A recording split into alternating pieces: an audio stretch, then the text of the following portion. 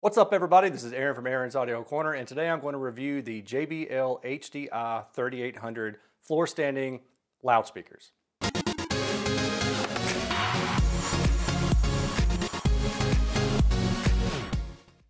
Now, in this review, I'm not going to get into the in-depth topical aspects about what makes these speakers so great, because there's a lot of other reviews out there that do that, and frankly, I don't want to retread ground and waste your time and waste my time on something that's been done ad nauseum.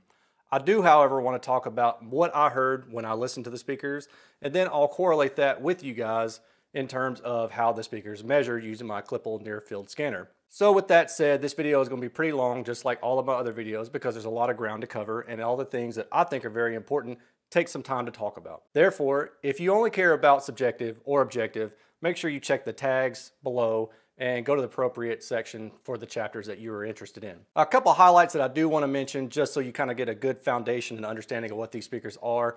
These speakers stand at about 45 inches tall. They're about 80 pounds. They were kind of heavy to move around in and out of my room and to the upstairs room as well. And also to put on the Klippel stand, I had to get my wife to help me with that. So shout out to my wife. People always ask, what does your wife think about this stuff? Well, she helps me. So there you go. This speaker is the flagship model of the HDI series from JBL Synthesis line. This speaker is a 2.5-way design, which means that instead of a traditional 2-way or 3-way where you had dedicated pass bands for each individual drive unit, this speaker has 3 8-inch midwoofers, and the bottom 2 8-inch midwoofers only play up to a certain point, which is about 800 hertz. And then the top midwoofer continues to play up to about 1.8 kilohertz, where it matches with the compression driver tweeter.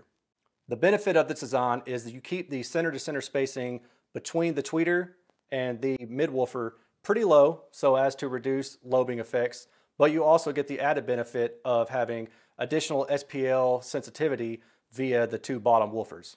The enclosure is very, very inert, no ringing, nothing like that I could tell, nothing that showed up in the measurements that indicated that there was any kind of enclosure resonance at all. The design apparently is very well braced, although I haven't had a chance to look inside of it myself.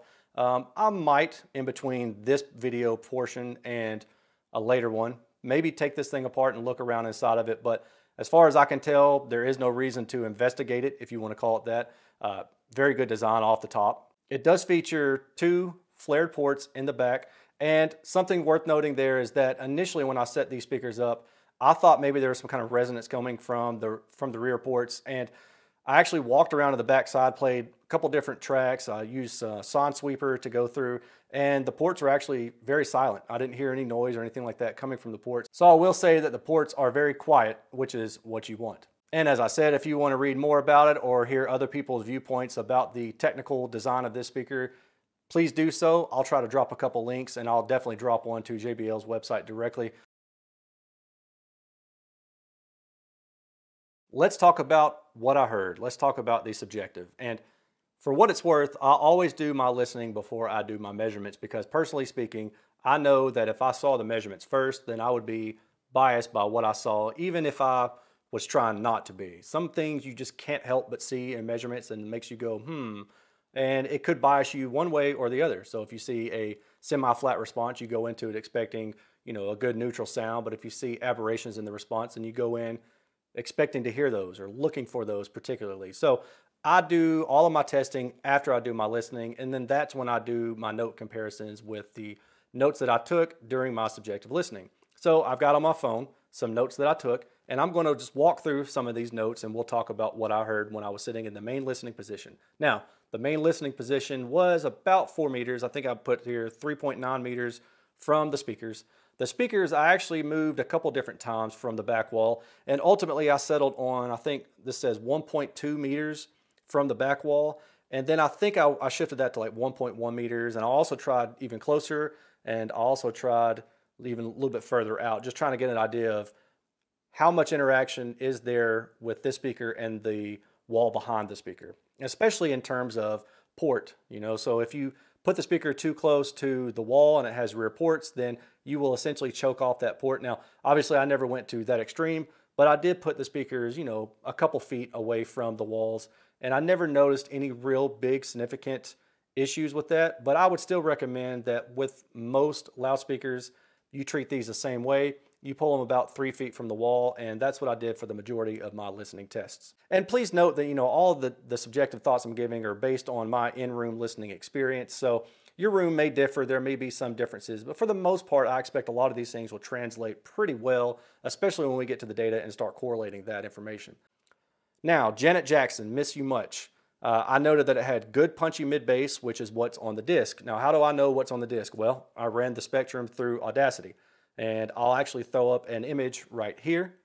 And as you can see, above about 70 hertz is where most of the meat of that song is, and below about 70 hertz is when the response starts to fall off, which means that when you have like a kick drum or something like that, usually that's in the 50 to 60 hertz region, and that gives you that real grunt of the mid bass sound. But when I was listening to this track, I didn't really notice any grunt.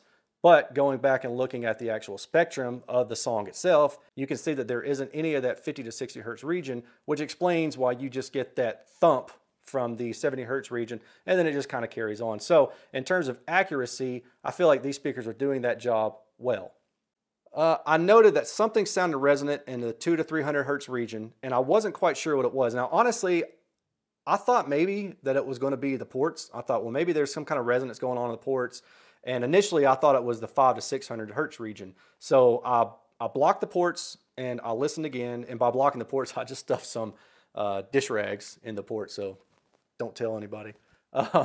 But after I did that, the issue didn't go away. It was still there. And it just sounded a little bit chesty, I guess, the lack of better words, in the 200 to 300 hertz region, which is mostly noticed in female vocals. I can't say that that wasn't the room, but I will say that, moving the speakers, a few feet forward, a few feet back, it didn't really seem to change that much, which leads me to believe that it could be the speakers themselves. And when we get in the data, we'll see if we can find any evidence of that, and we'll talk about that then. Joe Walsh. So Joe Walsh is Rocky Mountain Way, which is a great song. It starts off with a left pan guitar, left pan guitar, and then I think a right and then a center. But the thing about these speakers that I noticed and I didn't like, 100% honesty here, is that when you have panned music, either left or right or even both at the same time, if it's mostly mid-range sound that's coming, you can actually hear that from the top woofer, and the speaker doesn't act as a good point source from the tweeter to the top woofer. Looking back at the data, I think I understand why. So we're going to talk about that in a little bit too. A lot of people don't notice these kind of things, but being a car audio nerd, one of the things that we have to judge for in car audio sound quality is the height of stage. And I'm really perceptive to issues when there's phase misalignments, I should say, when there's phase misalignments between, a tweeter and a door mid bass in somebody's car. And so those things are easier for me to pick up on. I can't say that other people would notice that, but it's definitely in the data. And I think it's cool to see that kind of information, something that's, more rarely talked about in subjective terms, backed up and quantified by data. Toe in. These speakers, being the horn type design that they are, with a great lineage from the M2 design and going maybe even further back, sometimes, you want to toe in a horn designed speaker and you get that time level and intensity trading, which means that, if you point the speakers crossways instead of, on axis to you or a little bit toed off, if you actually turn them where their paths are crossing the streams, right? Ghostbuster reference, at maybe a few feet in front of you. What that does is that allows you to sit in different locations and still get a good stereo image. It's not going to be perfect, but it's still relatively good because a speaker like this has a good constant and controlled directivity above, I think, about 800 hertz or so. I'm gonna have to go back and look at the data to know that for sure. But I gotta say, in this case, that I didn't feel like there was any benefit in towing the speakers in too much or even out. I actually like them more on axis, and when I towed them out, I felt like the high frequency tended to suffer more than I personally cared for. Now, looking at the data, there is a peaky response above 10 kilohertz. I think it starts around 16K and goes up to 20. And it's about a plus 5 dB bump there, but I don't think that the majority of people are really going to notice that. And I say that because you may look at the data and you may think, well, you want to turn them off axis a little bit so you don't have that high frequency bump. But what I'm telling you is that I would not do that, because then the 8 kilohertz region and up starts to fall off more than I would personally care for. The soundstage. So for these particular speakers, I didn't find the soundstage to be as wide as I did the Revel F226BE, which this is also backed up in the data, and we'll talk about that shortly. And I say that, the soundstage is wide, but it's not as wide. It gets to about plus or minus 50 degrees horizontally. Whereas some of the other speakers I've tested are about plus or minus 70 degrees. And if you watch my KEF R3 review, which I'll put up here somewhere, I talk about that a little bit, about how I personally prefer a wider soundstage because it gets more room interaction with the walls and the boundaries and provides you that apparent source width that makes you think there's more width in a recording than maybe there really is. And that is 100% preference. There's no right or wrong way to do that. That's 100% preference, and it's something that I care for more. And these particular speakers, they didn't seem to do that as well as I would hope. But that's one of the trade-offs of a design like this, where they control directivity and help to tighten up the response laterally. Another thing I didn't necessarily care for was I felt like the roll-off on these speakers was a little bit too fast. With 888s, you expected more low-frequency output, but it seems to be that JBL and Revel roll off the speakers a little bit more quickly than I would personally care for, and than I honestly would expect. So that's a design attribute that seems to be part of the Harman wheelhouse. And I may be incorrect about my assumptions there, but based on the data and based on what I've heard, that's generally the trend that I'm seeing. So with that said, if you're talking about ultra low frequency, and I'm going to say below about 40 hertz or so, you're still going to want a subwoofer. Now, if you're using these for strictly music and you put them in a room, you get some room gain, you get some boundary reinforcement, and that will help bring up that lower octave. So it feels like I'm kind of harping on these speakers. Let me talk about some of the positives here. I really like these in a movie type setting. So I actually watched the Zack Snyder's Justice League, and if you guys haven't seen that, I recommend it, especially if you are a big DC fan and you watch the other DC movies and you thought they were hot garbage. This one mostly makes up for all of that. So I recommend that movie. But anyway, I watched that movie and I watched some TV in my living room with these speakers, and I really had no complaints. They're very, very dynamic. And by dynamic, I mean the ability to play loud and soft, or soft to loud, very quickly. And I think that is an attribute to the sensitivity, because that means the amplifier isn't having to provide as much power output as it normally would with like a standard bookshelf in the 85 or 86 dB sensitivity range, because these are closer to 90 dB sensitivity ranking. I think my favorite thing about these speakers though is that they flat out hammer, like hammer. If you watch any of my other reviews, you know that I like to listen to music pretty loudly. I mean, I'm a loud junkie. What can I say? And a lot of the times, speakers just simply don't have enough for me to be satisfied with the output. Or, you're running it to the ragged edge and you can hear speakers flopping around, or it's very high distortion. But with these speakers, I had them at 105 dB at my listening position, and that's all I could take, because I thought, at some point I was probably going to lose my hearing. 105 dB at 4 meters is really loud, and that's full range. So that's not like using a high pass to protect the mid bass on these speakers. That's running full range. There was no chuffing, no port noise of any sort, no resonance from the enclosure, no mid bass flopping around because they're just being hit too hard, nothing like that. No sharpness in the treble, which is typical to have when you have a standard tweeter, because you start encroaching upon that really high distortion region. I didn't notice any of that in these speakers at all. They just flat out hammer. So if you're like a home theater junkie and you want to pair these with some big old 18s or some 15s or something like that, my Lord, they will get down. And if you had the means to use 3 of them for left, center, right, and behind like an acoustically transparent screen, yeah, do that. Because I did it upstairs just for kicks, and I didn't take any pictures because it's a huge pain. If my movie room moving stuff around is a huge pain. But I did it just to try it using these two and the JBL HDI-3800 center channel that I'll be reviewing soon, and when I get it done, I'll put it here. But when I did that, dude, it's like crazy loud. And I'm running JBL Pro high sensitivity drivers that I DIY'd, and they're ran fully active. And that setup upstairs right now will get crazy loud, but this setup with these two and that center channel, it's crazy, crazy loud. So in terms of output, these absolutely do it. I mean, they peg the meters. And it's, I mean, I shouldn't be telling people, yeah, go out and bloody your ears up by listening to high volume. But come on, man. If you're doing a speaker like this, you're going to crank it up. You're expecting to crank it up, right? And the question is, how loud will they go? Well, 105 dB at 4 meters. And I was like, okay, I got to take a break here. So they do it, and they do it fine without any hint of distortion or mechanical noise. That's a huge thumbs up for me in that regard. And in terms of power, right now, I've got a Parasound integrated 200, which is about 110 watts at 4 ohm and 8 ohm. And I had no issues whatsoever with powering the speaker. And like I said, it got to 105 dB at 4 meters listening distance. And that was kind of getting to the upper limits of the output volume from the Parasound. But, to be able to get that loud with a small little integrated amplifier, yeah. So if you've got a big boy amp, I'm sure it's going to sound fantastic. That's the end of my subjective notes. Now I'm going to jump into the objective, and let's talk about the data, how it correlates what I heard, and some things regarding positioning and where you should be sitting relative to the speakers to get the best sound from these. Okay, we are at my website, which is aaronsaudiocorner.com, and I will leave a link to it below in the description.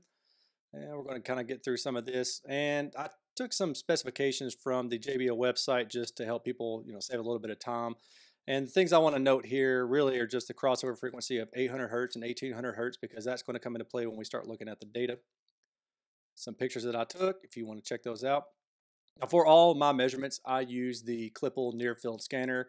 It is a great way of allowing you to get anechoic data from a non-anechoic room. And I have my near field scanner set up in my garage. It's really cool. If you want to hear more about that and try to understand, what's going into the near field scanner, you can check out my video interview that I did with Christian Bellman, who is one of the designers of the near field scanner. Okay, and keep going down here. Now, this is the first set of data that we're going to get to. And before I look at the data, let me note that the reference plane in this test is at the tweeter. The speaker was tested in ported configuration, and the port was not sealed. All testing in this review was done without the grill. Measurements are in accordance with the CTA 2034 standard. And if you want to check out the standard, you can find that in this link right here. Just click that and follow it, and then you can do a free download for it. Now, this graphic is the CEA or CTA 2034 measurement set. The black is the on axis. The listening window is in the green dashed, and that is a plus or minus 30 degree horizontal average, as well with a plus or minus 10 degree vertical.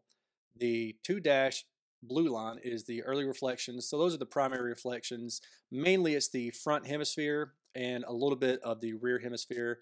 And then the sound power is all 360 degrees vertically and horizontally as well. And then we have sound power directivity index and early reflections directivity index. And these two are down here. The rest of all of them are up here. And if you want to understand, what goes into these different equations and stuff, you can find the information right here. Just click the little down arrow and do that. For the sake of time, I'm just going to talk about a few things here that I see.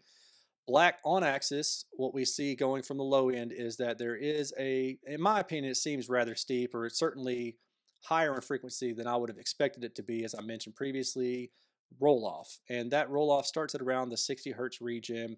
And then I think the F3 point is around 50 hertz or so, give or take. And I'm basing the F3 upon an average sensitivity that I've measured of 89 dB, just kind of eyeballing this line. It could be 89 point something, but it's around 89 dB, give or take. Then the next set of things that I kind of find interesting are these little wiggles in the line. Now, a lot of people, when they do measurements, they aren't performing them in an anechoic chamber or with a near field scanner. And the quasi-anechoic measurements that are available to users, I mean, same thing I used to use, is limited in resolution. So typically your resolution is 300 hertz increments or so, and that means that you've got a good data point every 300 hertz, whereas anechoic data has resolution down to 2, maybe even 1 hertz, 5 hertz on the higher end. So you've got a lot more finer resolution for looking at internal resonances. Otherwise, you wouldn't see resonances show up in the mid-range with a quasi-anechoic measurement. And that's the great thing about having anechoic measurements, because those kind of things are very audible, especially, if they're broader in terms of the frequency band that they cover. If they're a single little spike goes up and comes back down really quick, then it's not as noticeable. But if it's broad, then you're going to notice it. And if it's high in amplitude, then you're going to notice it as well. So I say that to say this, that I'm noticing some areas that kind of indicate that they could be resonances in the off axis response, which again, looking back at the listening window, early reflections, sound power. And when you're talking about that set of data, so everything in the top portion except for the black, what you ideally want is some kind of, not going to be the same as the black, but it should kind of follow it within reason. And I say within reason to mean that if you've got a speaker that is frontward firing, then obviously there's not going to be a lot of high frequency content going to the back. So you expect to see high frequency content start to roll off on this sound power line here. The early reflections, as I mentioned previously, is mostly front hemisphere with a few from the rear hemisphere. So that same kind of thing plays in here. But if you're talking about is an overall thing, you're kind of just eyeballing this stuff and looking. And I would say that, the listening window, which is the dash green, follows really well with the on-axis response, except for this 8 kilohertz region. You kind of see a discrepancy here. And the early reflections and sound power follow the on-axis response as well. So I think in general, the radiation pattern of this speaker shows to be pretty consistent. But I do want to note some areas that I kind of find a little bit interesting. I find the issues shown in this data are more easily seen in the directivity indices measurements. So these bottom ones down here. Now, the blue is the early reflections compared to the listening window. So this blue down here is a comparison of this blue and this green. And then the same thing kind of goes for this red down here. This red down here is this red and this green. Okay, Christmas colors, red and green, sweet. Um, anyway, sorry, sidetrack myself here. I'm going to focus on the early reflections directivity index for now because sound power directivity is everything in the room. And when you start talking about high frequency, I'm not as concerned with sound power. I'm more concerned with the early reflections directivity. And somebody else may have a different opinion. That's fine. So this is why the data is here. Generally, if you have a full omnidirectional speaker, what you're going to have is a early reflections directivity or a sound power directivity that would be flat. It would just be zero, flat line across, a reference point of zero. But since this is not an omnidirectional speaker, you're going to see that as you go higher in frequency, there's going to be more of a line going up higher in frequency from the low frequency region. And what we really want to check and see is in that eyeballed line and that kind of trend line, so to speak, is there a deviation? And so if I'm just going to say from 100 hertz up to this point up here at 20 kilohertz, is there a deviation? Well, yeah, we can see a couple. You see the first deviation around 300 hertz, this little dip right here. What we can see here is that the speaker is omnidirectional at very low frequencies. And then as it goes higher in frequency, it's becoming more directional. And at a certain point, it hits this 300 hertz region, it becomes more omnidirectional again, which kind of indicates to me that there maybe is a resonance, something's lighting up, or that could be contribution from the port because the port's on the back. And then you go more directional as you go higher in frequency, and then you go omnidirectional again. Why do you go omnidirectional again? Well, remember, 800 hertz is where the crossover is between the two bottom woofers and the top midwoofer, okay? And that means that the two bottom woofers are no longer causing the speaker to radiate more narrowly. And when you do that, you go back to an omnidirectional pattern, but that 8-inch speaker also begins to narrow up on its own. So that top 8-inch woofer, now as you get above 1000 hertz, is becoming more directional. Now they've introduced at 1.8 kilohertz the tweeter. So now when you went from directional, now you're going more omnidirectional again. And then the tweeter itself is, as you can see, pretty good. I mean, it doesn't increase sharply in directivity, which means that it has a pretty wide radiation pattern on its own in the mostly front hemisphere. Early reflections. Now this is this blue right here. So all of this is just the breakouts, individual components of the early reflection. So there's floor, sidewall bounce, ceiling bounce, front wall bounce, et cetera, et cetera, et cetera. And if you want to read more about what makes those up, then you can do that here. Has all the definitions right here ready to go for you. Just click that down arrow and there you go. The thing that stands out to me here is the total early reflection has a dip in the 1 to 2 kilohertz region, and it looks like it's being driven by the floor bounce. You can see this dip here. as well as the ceiling bounce. So it seems the floor and the ceiling are really kicking your butt here, but the sidewalls aren't really causing you any major detriment in this particular case. So interesting to note. How would you fix that? Well, you could add acoustic absorption, to the floor and the ceiling, but you're not going to put 4-inch panels on the floor or on the ceiling. I mean, you might, but the other thing to note too is that when you do something like that, you're adding broadband absorption. So if you try to absorb, 1 to 2 kilohertz, you're going to need something thick. And that also means that other high frequencies are going to be absorbed the same way.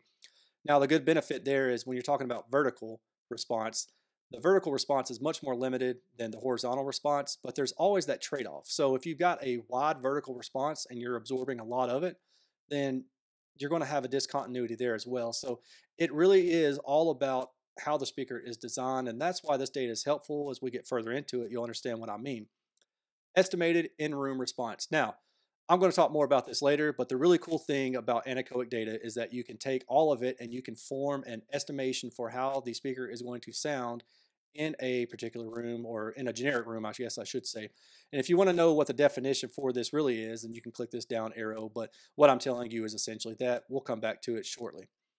Now, this is the SPL horizontal, and the one thing that you want to take away from this is just what's the trend line off axis compared to on axis. If you get caught up in looking at the individual lines, you're going to be here all day, but you just kind of want to check the trends. Are the trends following each other? Are there any aberrations or any things that stand out? Is the off axis, more than the on axis response? Because if it is, and that's a sign that there's something going on somewhere. And when the off axis response does not mimic is the key word here, the on-axis response, that means that reflections are going to have a detriment to the sound. They're going to be different from what you hear first, and they're going to cause the timbre to be off from the original sound, and it just kind of mucks up, the overall tonality of things, and it can affect the sound stage as well. The only thing that I'm seeing here that really kind of stands out to me, again, I'm harping on this 300 because this is what I heard when I listened, and you see that it's all kind of bunching up together right here. Something's going on there. So I don't know if that's a contribution from the rear ports also helping kind of wrap around and give that full 360-degree sound, or if there's a resonance there. I'm just not sure, but I'm pretty sure this is what I was hearing when I made that note earlier about hearing something that 2 to 300 hertz region. Same thing, SPL vertical. Now, speakers are always going to behave different vertically than they are horizontally unless it's a concentric driver. I mean, that's just kind of the nature of the beast here.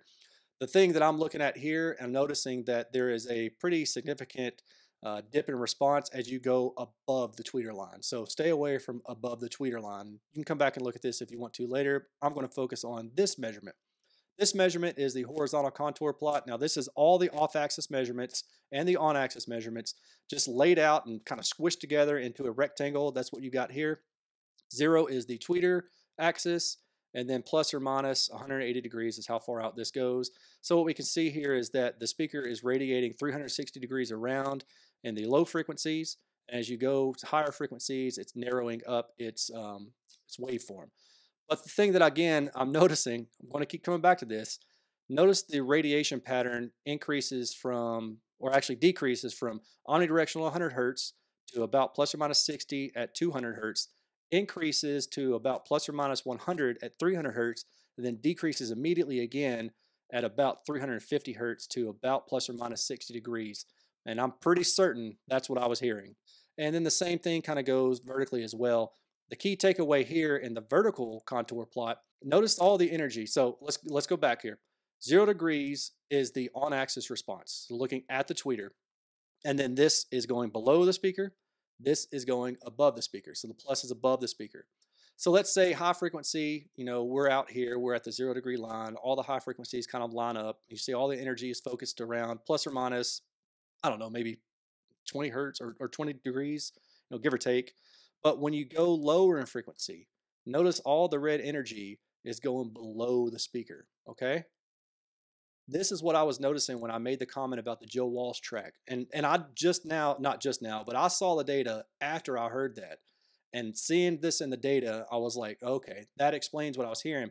All the SPL, not all the SPL, but the majority of the SPL being radiated from the speaker below, 1 kilohertz is from below the tweeter line. And that is what created that discontinuity again in the height from the tweeter, the listening axis, to the midwoofer. That's why I heard the majority of the mid-range coming from the midwoofer. And it's just something that's worth noting. I think it's neat to see it show up in the data. Now, some phase and impedance plots. So what we see here is the phase is in red, and then the impedance is in blue, and then the effective, what is this? Equivalent peak dissipation resistance. So EPDR, this is new to me. I mean, I just discovered this like a couple months ago. So I've integrated it into my data set because better to do it now than to try to come back and do it months from now when I actually understand it, because there's a lot of people out there who do understand it better than I do. My takeaway from it so far is that it's not necessarily saying that, right now I'm showing a purple line at 2 ohm. It's not saying that the speaker is 2 ohm. It's kind of saying that that's what the amplifier sees at that frequency. But for the most part, this speaker is, the 3 ohm or more region. And it wasn't a problem for my Parasound integrated 200 to drive, and that's rated at 110 watts at 4 ohm or 8 ohm. No issues driving it with that. And I don't know that you would have any issues driving it with a standard, AVR type receiver. In general, I would say if your AVR is rated for 4 ohms, you're probably okay. Harmonic distortion, this is where the speaker really, really shines. So this speaker can get loud with very low distortion. And I'm going to skip straight to the 100 dB at 1 meter mark. Negative 40 dB fundamental, or relative to the fundamental, is about 1% THD. So for the most part, this speaker is around 1% THD or below, except for a few places. You obviously on the lower end, you increase THD as you go toward the lower frequencies, and up around the tweeter crossover region where the tweeters get more power, that increases. But this is still all below about 3%. So overall, at 100 dB, this speaker is pretty darn good on distortion. And then glow plots. This is a more intuitive way for me to look at, the normalized contour plots, the pretty plots that we looked at above. It's just a different way of looking at it. So instead of a squished rectangle, it's a full 360 degree, not really a glow, but I guess a polar plot, if you want to call it that. Actually, what I call it here in the title. So sweet. 0 degrees is looking forward to the speaker. This is looking back, plus or minus 90 to the side. And you're looking top down to get the horizontal dispersion pattern of the speaker. And I do this because it's more intuitive for me to view it this way. So I can tell just by looking at this very quickly. Plus or minus 50 degrees for the speaker, and there is extra energy at 320 hertz being radiated toward the back. Then there's not, and then there is again, and 5 to 800 hertz, there's a good bit of extra energy radiated directly to the back. So I'm thinking these are port contributions because that's the only thing that makes sense to me, but it could be something else. I don't know. Now we'll go on and look at the vertical version of this, and this is 0 degrees. So this is your tweeter line looking this way to the right. The back of the speaker is to the left, down is negative 90 degrees, and up is positive 90 degrees. So what I'm seeing here is the same thing that we saw in the vertical plot earlier, where you have more SPL at lower frequencies below the tweeter line, and then above the tweeter line at the crossover region, you've got a bit more SPL at about the 2 kilohertz region. And from this, again, you can kind of presume that, yeah, 0 degrees, tweeter line where I measured, that's probably the ideal location.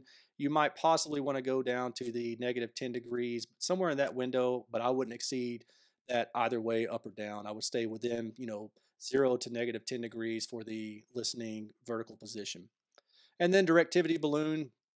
This is another way to look at the radiation of the speaker, but this is more of a true globe. This is a sphere of the response. And I primarily do this to see, how the radiation pattern is changing as you get near the crossover. Is it turning into a lobe like we just saw? So 1.8 kilohertz is the crossover region for the midwoofer, for the top midwoofer to the tweeter. And you can see there is some lobing effect right now. So there's a lobe right there and a little bit more coming off the bottom of the speakers. This is really useful information, I think, when you pair it up to all these other graphics that I provided. You can really get a lot of insight to what the speaker's radiation pattern is. Now, this is where it all comes together, the in-room measurements from the listening position. I talked about the prediction based off the anechoic data. That is in the black line. And then the teal line is the actual in-room response measured at my couch. And above about 500 hertz, you can see that the teal line follows the black line almost perfectly. And then below that, you have more room interactions, room modes, couch, chair, maybe a passing dog, a running child, just the stuff that you deal with in daily life.